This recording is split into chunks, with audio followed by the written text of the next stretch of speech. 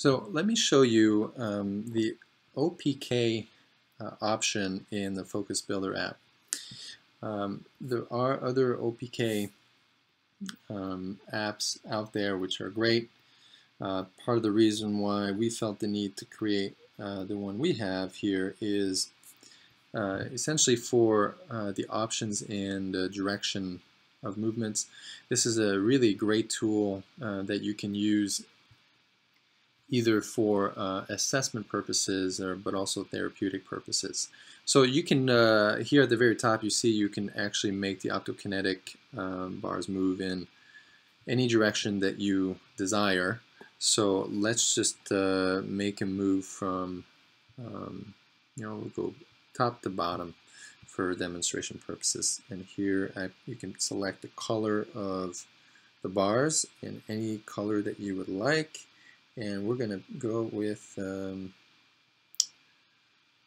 let's go with red.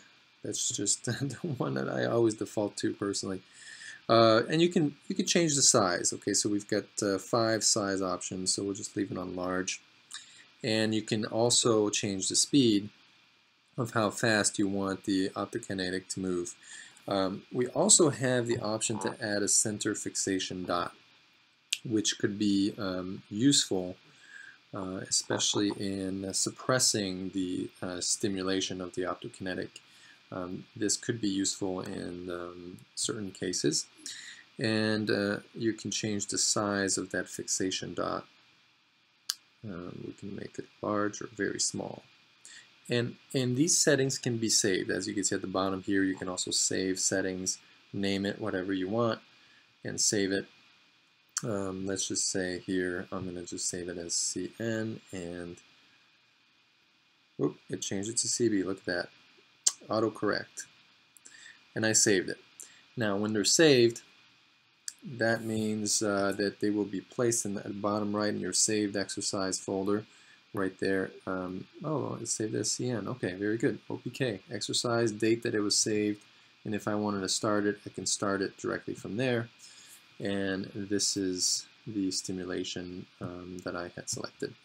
If I wanted to change the direction and make it go straight to the side or right or left or diagonal, I could do that.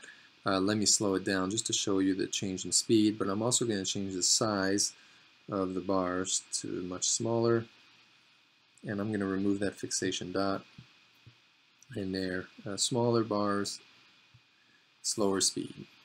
And that's our OPK exercise.